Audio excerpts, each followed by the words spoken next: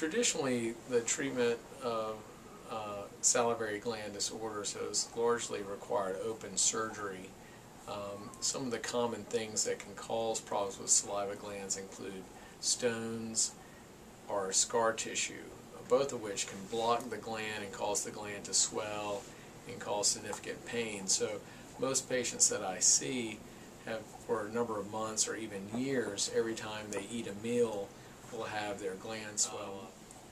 About 10 years ago, some centers in Europe developed some small scopes that actually allow you to go up into the natural opening of the salivary glands in the mouth and actually go up into the gland and relieve blockages. We're currently the busiest endoscopic salivary gland center in the United States. We've treated patients from 16 different states in the District of Columbia.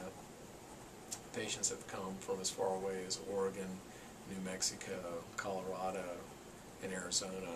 Now that we've done over 200 cases here, we've gotten very, I think, very successful at it. Okay. You know, we're now also a training center for the technique. So right now there's not all that many surgeons in the United States trained to do this, but we have had 3 courses here where we've trained over 60 surgeons from the United States, Latin America, and Canada. How common is this? It occurs in about 1 in 10,000 people per year. It's not a lethal disorder, but it certainly can lead to some significant infections of the salivary glands, and if not detected early, these infections can spread throughout the neck, and in those cases it can be life-threatening. Symptoms are swelling of the gland, swelling of the glands of the cheeks, swelling of the glands underneath the jawline. Usually when eating or eating something sour that causes a lot of saliva, the people will experience the swelling, discomfort, tenderness over the glands. You know, the traditional treatment, the open surgery, often would require a 2 to 3 hour operation, and usually 1 to 2 days in the hospital. This procedure can usually be done under an hour and on an outpatient basis. In the procedure, what we do is we start by identifying the natural opening of the gland.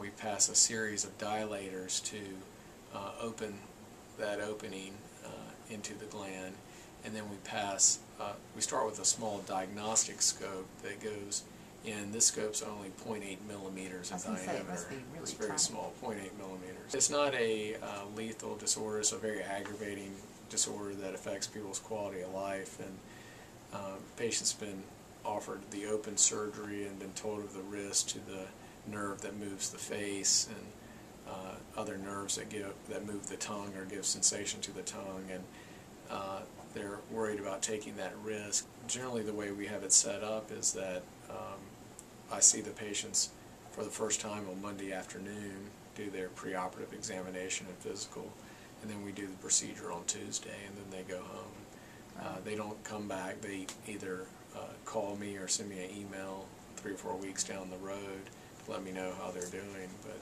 other than that, that's it. Most come in the weekend before and enjoy Charleston for a few days, and then make it sort of a destination. Yeah, exactly. Okay. Anytime you have a service in your department that has a national reputation, and which this service does, I think that it improves the profile of your department.